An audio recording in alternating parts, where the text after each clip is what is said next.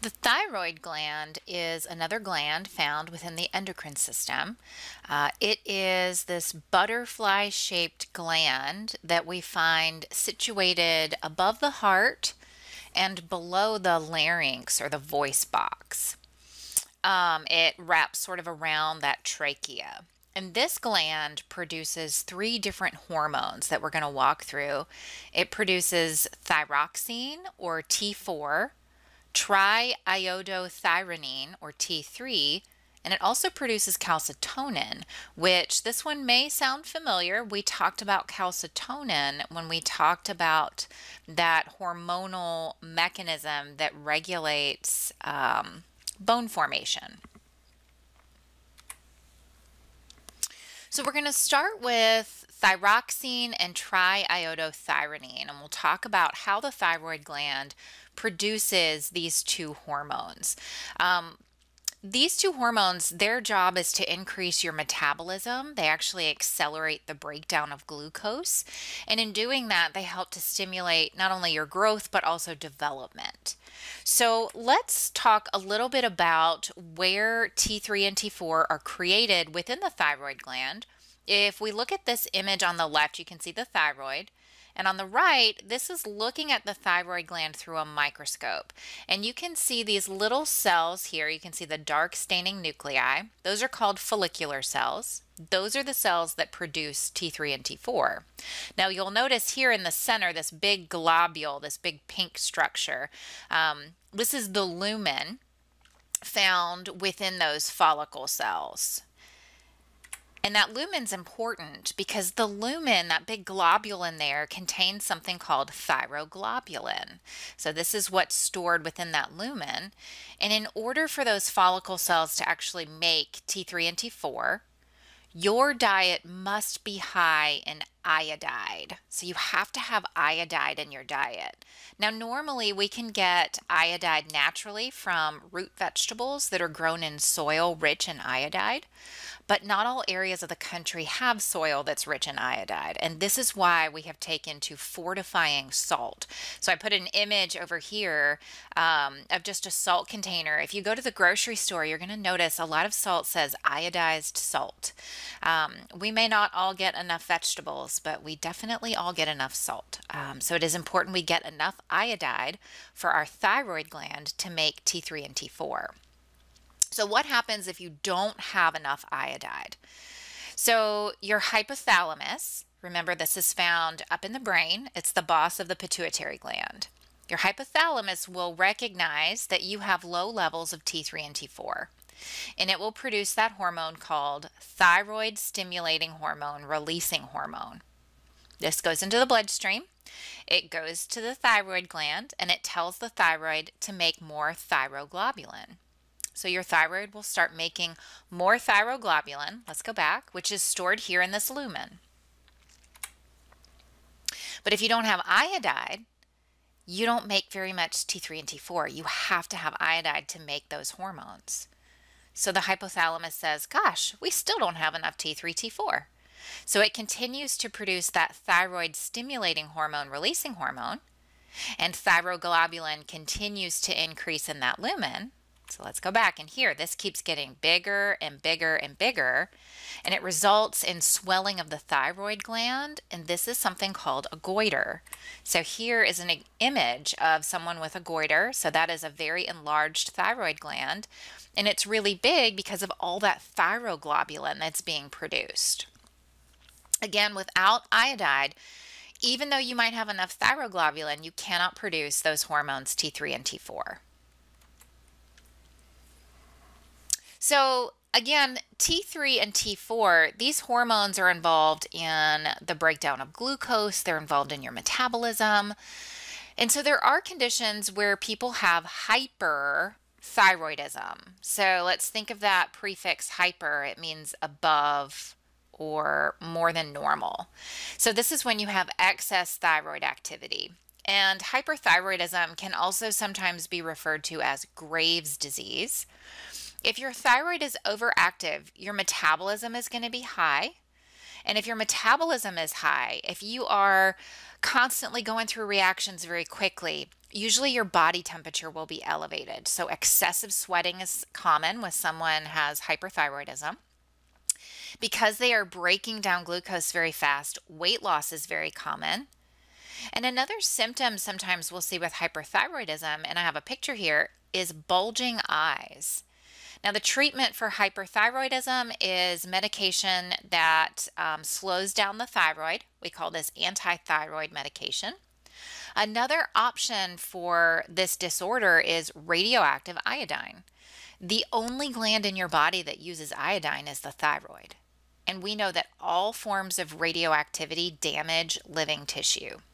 So by administering radioactive iodine, it basically kills off some of the thyroid gland so that it is no longer overactive. Now, another condition is called hypothyroidism.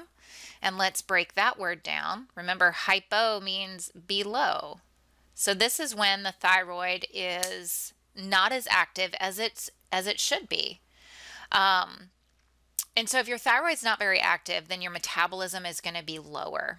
This is going to cause you to feel worn out all the time. You're going to be really tired. Oftentimes you're very cold because you are not going through all those reactions and generating body heat.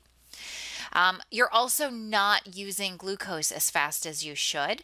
So that's going to decrease mental acuity and alertness. Your heart rate will slow down. So the treatment for hypothyroidism is usually artificial thyroid hormone medication. So they'll give you injections of T3 and T4. Someone with hypothyroidism usually is overweight as well.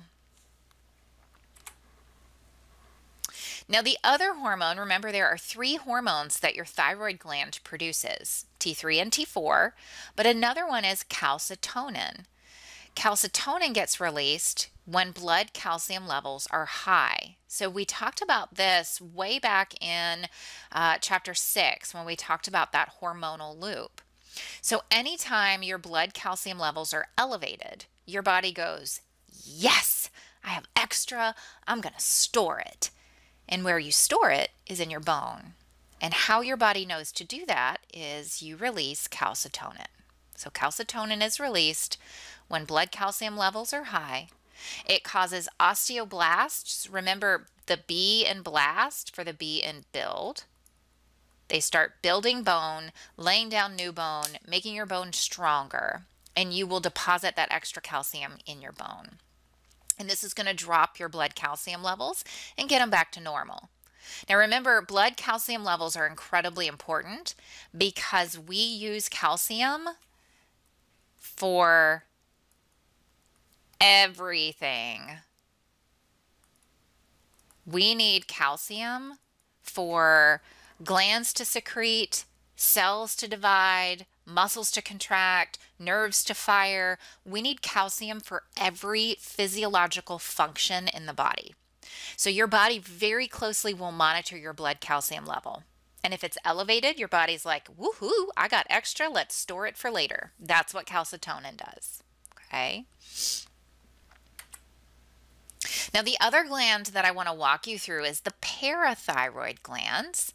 If you look at this image down here, this is the thyroid gland. Remember, it looks kind of like a butterfly down here. The parathyroid glands are these little yellow structures that are found sort of situated within the thyroid. And the parathyroid glands produce a hormone called parathyroid hormone. And this is one that we talked about again back in chapter 6.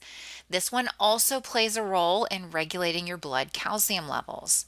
So I just told you back here on this slide that when your blood calcium levels are elevated, so when you have high calcium, your body is going to release calcitonin. It's going to store that calcium in your bone and bring your blood calcium back to normal. When your blood calcium level is low, remember you need calcium for everything. So when it's low, alarm bells start going off in your body. And your body says, oh no, I need calcium and I need it fast. And how it gets calcium is by releasing the parathyroid hormone. This is going to increase your blood calcium levels by helping you absorb more calcium out of your food. The other thing it's going to do is it's going to stimulate osteoclasts. So remember when we talked about this in chapter 6, I told you C, D. Think of the alphabet, A, B, C, D, destroy. Osteoclasts destroy your bone. They break it down and they release that calcium into your blood and bring your blood calcium back up. The whole goal here of calcitonin and parathyroid hormone is to maintain a blood calcium level, to maintain homeostasis. So when calcium level is elevated, you release calcitonin. You store the extra calcium for later if you need it. When calcium levels drop, you release parathyroid hormone. You start breaking your bone down where you've stored that calcium, you release it into your bloodstream and get your calcium back up. Now, excess parathyroid production can cause high blood calcium levels, and this can cause problems. If you are releasing too much parathyroid hormone, that means that you're going to be breaking your bone down a lot. So your bones will become very fragile. The other problem is if your blood calcium level is elevated all the time, your kidneys are going to try to remove that extra calcium, and this can result in kidney stones. There are various kinds of kidney stones that can form, anything from uric acid to calcium, but you should not have calcium kidney stones. If you do, that's an indication that there may be a problem with the homeostasis of maintaining calcium in your blood.